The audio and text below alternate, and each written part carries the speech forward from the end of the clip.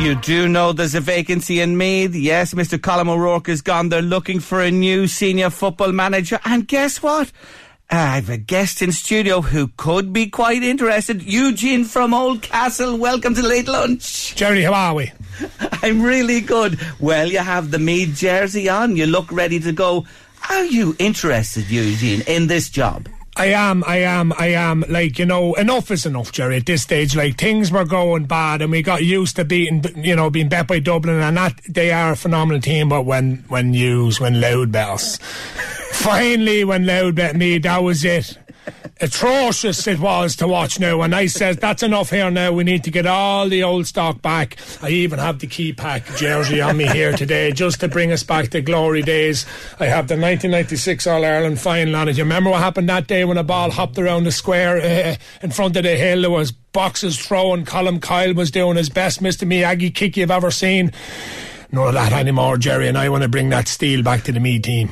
So you're in. You're applying for the job. You want this job as Meath senior football manager, Eugene? I am. I rang Barney Allen and he didn't answer, and I rang him again. I said, Barney, I know you're not the head man now, Barney, but I'll tell you one thing. You give me a state-of-the-art John Deere, brand new, and I'll take the Meath job.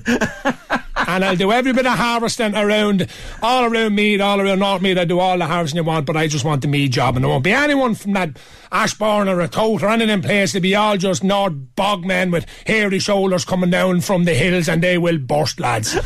Cowshite in the boots, the whole shebang.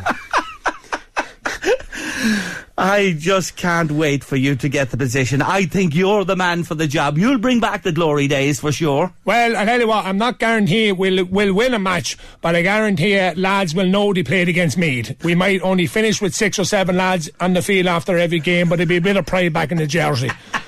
You have your man Sam Mulrew there strutting the stuff for free. You won't be long strutting the stuff, but he gets a box off a man from Ballinlough. I'll tell you that for one thing. So the steel back in the Meath jersey with the Meath players, you are guaranteeing it, and you're in there and you're going for the interview and you're all set. I'm going for the interview. I have 400 posters of Mick Lyon's face printed to put in the change room before every training session, and Darren Fay is going to meet every lad with a shoulder on the way up before every single training session, Dunganny. So if anything else happens, we might win the football match, but we'll win a row. Eugene, thank you for joining me on Late Lunch this afternoon. It's been a real pleasure. An exclusive. Eugene from Oldcastle. Up the Railers!